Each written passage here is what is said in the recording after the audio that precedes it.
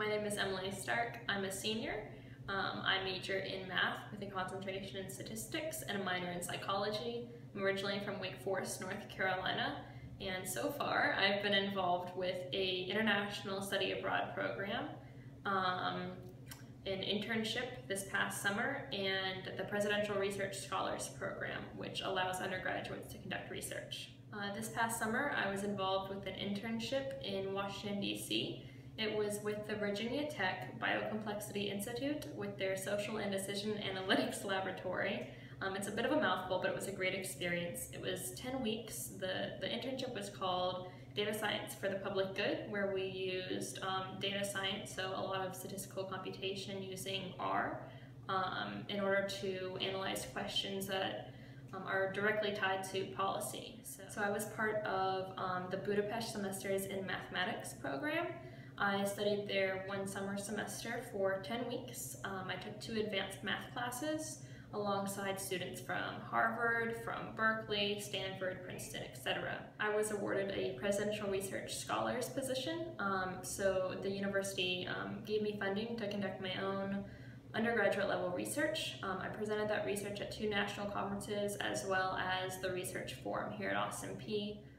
When I was awarded the Presidential Research Scholars position, there I knew that I wanted to research game theory. I'd had a little bit of coursework before from a different institution in the field, but Austin Peay doesn't have a game theorist. At best, I think we have a decision scientist somewhere in the business school.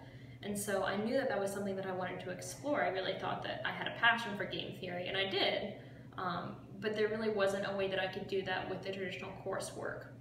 And so I talked to the department chair in the math department, and I talked to Dr. Menzer, who at that time was my academic advisor, and I said, this is something that I really want to do, and they were just all over it.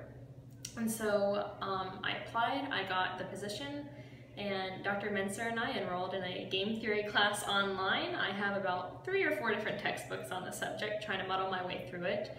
And I was really able to supplement the traditional coursework that I had at Austin Peay, my regular math classes that we offer, with this new and exciting field that I didn't have access to beforehand.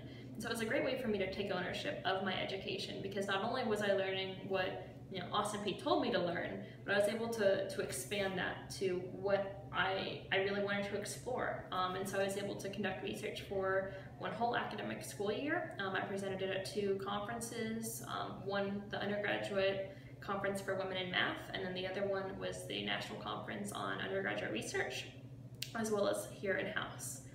So that was a really fun opportunity to do something a little different, a little outside of what Austin Peay regularly offers. As far as the best parts about my study abroad program, what I learned there was, yes, I came in as just the student from Austin Peay. I was there, my roommate was from Harvard, people were from Berkeley, Princeton, Stanford, Georgia Tech, etc. And so there was I was intimidated at first. By the end of it, I was just one of them. And so that proved to me that I was learning what I needed to learn here at Austin Peay, and that I was able to think on the level that they were.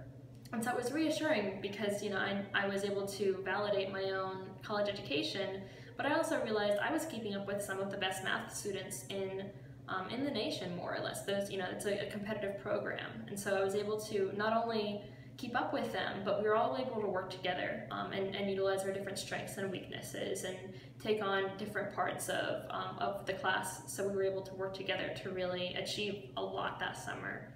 And I was also able to make lifelong friendships with other women in the field. Austin Peay doesn't have a whole lot of women in the math department, and so it was really nice to be able to sit there and talk with women who thought very similarly to I. And so, I'm still in constant communication with those 3 other girls. We've seen each other already once after a year out, and we're going to be part of each other's lives, I think, for the rest of our lives. As far as the internship, I actually discovered a new field. So week 1, I didn't know what this field, connectionist psychology, was. I didn't know what it did or what it studied.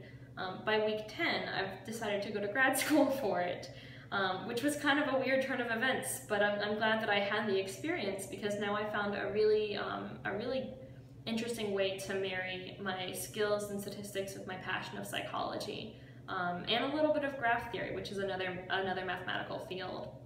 And so now, I went from thinking I'd probably do some graduate work for statistics to being able to really get excited about programs that I'm applying to, where I know that it's not just going to be a statistics PhD or just going to be a psychology PhD. It's going to be something that really works with what I like to study. My advice to all incoming freshmen at Peay and anywhere else is to throw caution to the wind.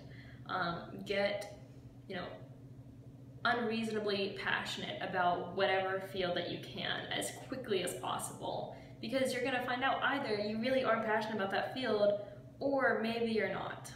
So I came in as a pre-med major, and that lasted about 3 weeks because I don't really like chemistry. So then, the next week I was like, maybe I'm a physics major. And so I was really passionate about physics for about 48 hours before I realized I didn't really like physics either. And then, I tried engineering. There was at one point I think I was like an ancient studies major. I'm not any of those now, but not only was I able to figure out what I liked or not, I still have relationships with those professors. So, the classical studies professor that I had, he was willing to take me, on an excavation in Greece if that was what I wanted to pursue. And I was just, a freshman that he had in his class.